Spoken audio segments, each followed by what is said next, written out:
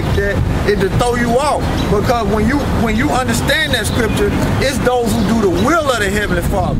You gotta keep the commandments to the best of your ability and call upon the name of Yahweh Shem Yahushai. And when you out here teaching, warn Israel not to take that chip. So you gotta fall within that lot. So if you're not falling within that lot right there, the Lord himself gonna say, I never knew you. Because you calling up on that name. Yeah, you know the name, but you ain't doing what you're supposed to do according to the scripture. So I don't know you. But you gotta do what the scriptures say do and call up on that name. So dude blaspheme the holy scriptures, man. Dude out of there, man. Come. 2nd Ezra 16 and 70. For there shall be in every place and in the next cities a great insurrection upon those that fear the Lord Yahweh. Why? It's a great insurrection.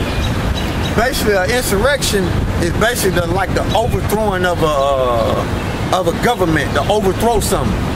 So what it is what Esau gonna be doing is coming after the men of the Lord that's teaching on the highway and the byway, and trying to overthrow the prophecies that the Heavenly Father set up. So he's trying to set up that new world order. Okay? That's what he's trying to set up, and 2/3 gonna get caught up in it. Why he trying to go after the men of the Lord? Go ahead. Come.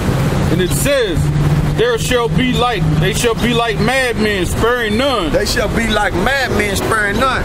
So if you don't got them angels protecting you and the Heavenly Father protecting you, you gonna get slaughtered. Because Esau ain't gonna spare none. He gonna put everything to death, man.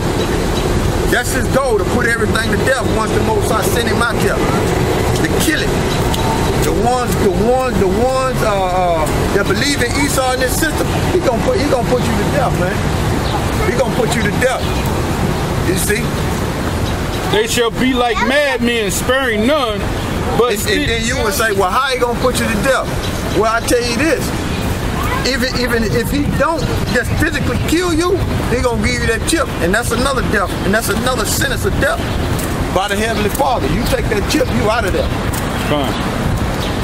It says, they shall be like madmen, sparing none. Yeah, doing martial law. Because they going to declare martial law, because this dollar bill going to drop, man.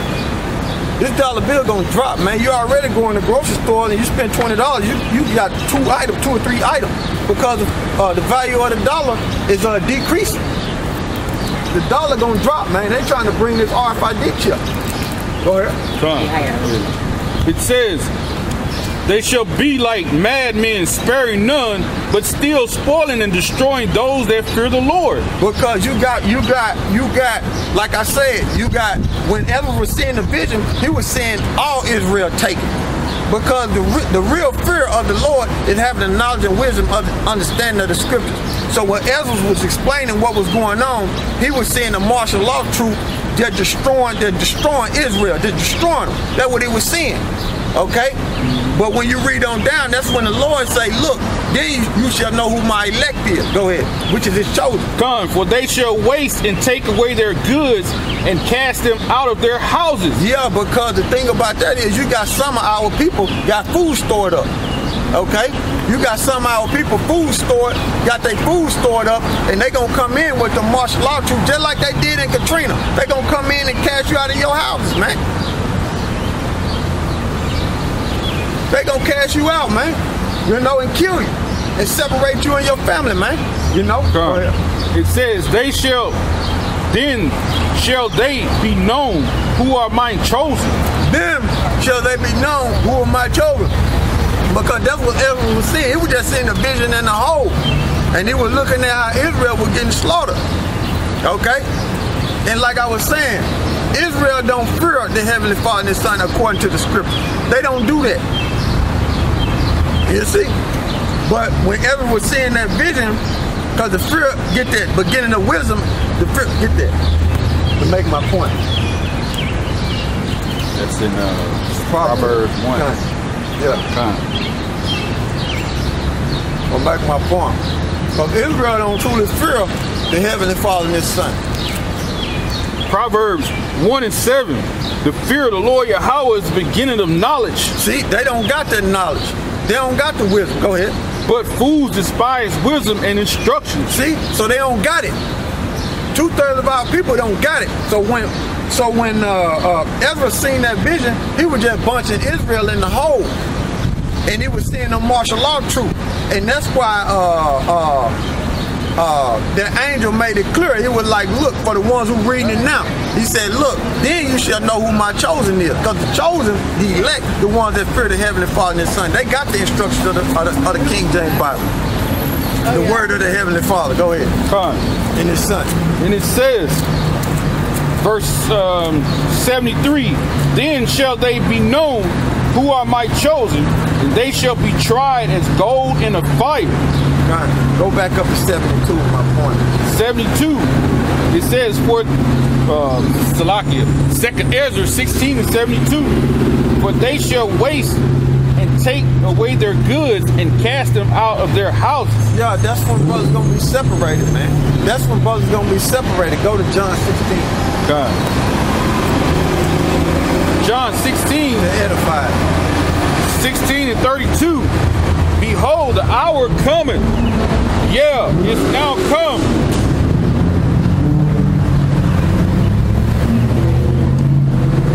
Salakia, man. Israel. Got these demons playing Fast and Furious 16. It says, St. John 16 and 32. Behold, the hour cometh. Yeah, it's now come, that ye shall be scattered, every man to his own, and shall leave me alone. And yet I am not alone, because the Father is with me.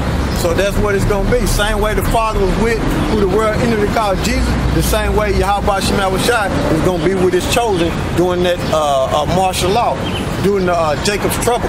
God. You see? Go back to there. 16. God. No, where you at? Oh, yeah. 2nd Ezra 16 and 72. But they shall waste and take away their goods and cast them out of their houses. Then shall they be known who are my chosen. Yeah, but that's when the Most High gonna lift up Yahweh Shema Shai gonna lift up a standard, man. And Lord willing, we the men that get the spiritual powers, man. But that's when the Most High gonna intervene, man, doing that martial law, man. He gonna intervene, cause you know Esau gonna get some of the men of the Lord, but he ain't gonna get all of them. And when the men of the Lord get them powers, man, it's a wrap. It's a wrap. God, this is Corinthians, 1 Corinthians 3 and 13. Every man's work shall be made manifest, for the day shall declare it, because it shall be revealed by fire, and the fire shall try every man's work of what sort it is. Yeah, because the thing about it is, doing that martial law, they're gonna be forcing that RFID chip on you in the concentration camp. So look, if you're in the good graces of the Heavenly Father and His Son, He's gonna have mercy on you and reward you for doing this work. But if you deny Him, you out of there, man. You out of there. That's what it's gonna be. Hey, you know? That's why that Philippians, man. That's a beautiful scripture, man. 2 and 12, man. It's serious, man. That's a real beautiful scripture. Give me 1 Corinthians 4 and 13. 1 Corinthians 4 and 13.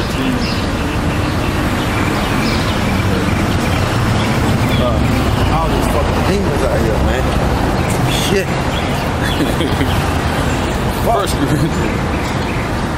1 Corinthians 4 and 13 says, being defamed.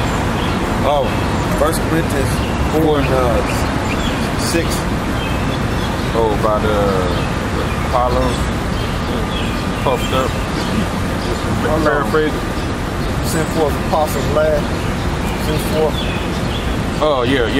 9. Oh. 1 Corinthians 4 and 9. All these fucking demons. I'm in this flesh, man. All these fucking demons is fucking irritating, man. That's why I'm acting like that, man. I'm fucking irritated, man. They everywhere, man. It says, fucking irritated, man. 1 Corinthians 4 and 9. For I think that the Most High have set forth His apostles last, as it were appointed to death. For we are made a spectacle unto the world, and to angels, and to men. For we are fools for Mashiach's sake, but ye are wise in the Mashiach. We are weak, but ye are strong. Ye are honorable, but we are despised. And that's this world, man.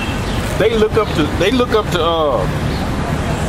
they make honor being shit like Floyd Mayweather, 50 Cent, and Denzel, and all that kind of shit. Creflo and TD Jakes. Yeah. And Eddie Long.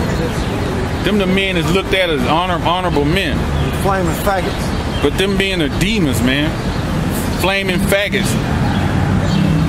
They breakers of the law, man. They ain't got no faith either. No. Not at all, man. They don't got the law of faith, which is believing in Yahweh Shai. They don't got that. Nope. They quick to ride by, and they'll talk about look at these fools out here with these dresses on. Yeah, but they don't know. It tell you that in Numbers 15 and 38. Supposed to have it. Matter of fact, read it. And the Lord Himself had on a garment like this. Well, in this fashion. Numbers 15 and 38. Speak unto the children of Israel and bid them that they make them fringes in the borders of their garments throughout their generations, and that they put upon the fringes of the borders a ribbon of blue. And it shall be unto you for a fringe, that ye may look upon it and remember all the commandments of the Lord Yahweh and do them. Well, that's the purpose of these garments. That's why we come out here and teach with these garments on. So Israel will see it. So we're doing according to what the law says. Right. So we are keeping the law. We're doing it. You know?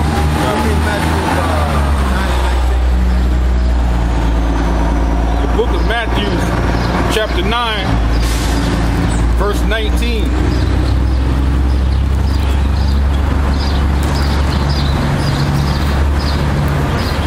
It says, and Yahushua arose and followed him, and so did his disciples.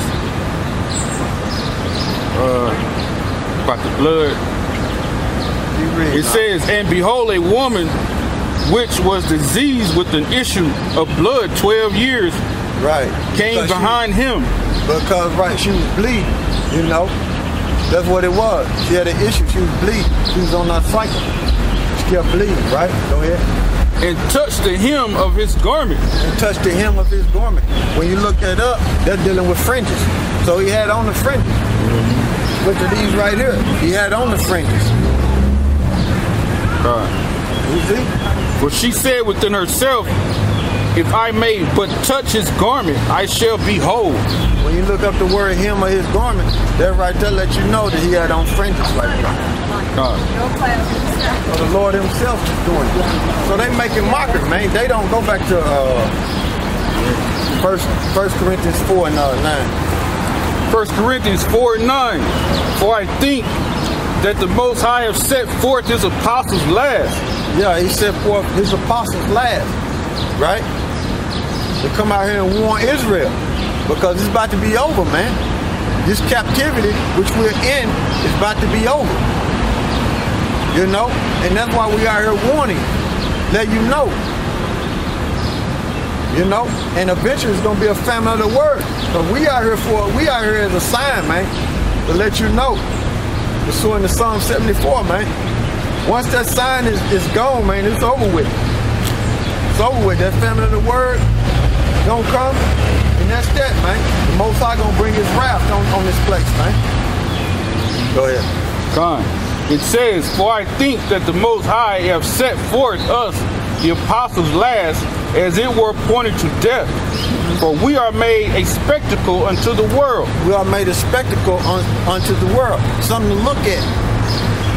Like entertainment. You see? Look up that word spectacle. Like entertainment, man. Something to look at. Something to gaze at. But eventually it's going to be over with, man.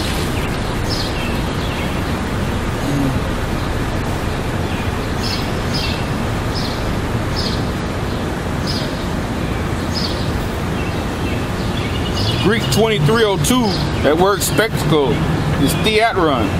Theatron. Okay.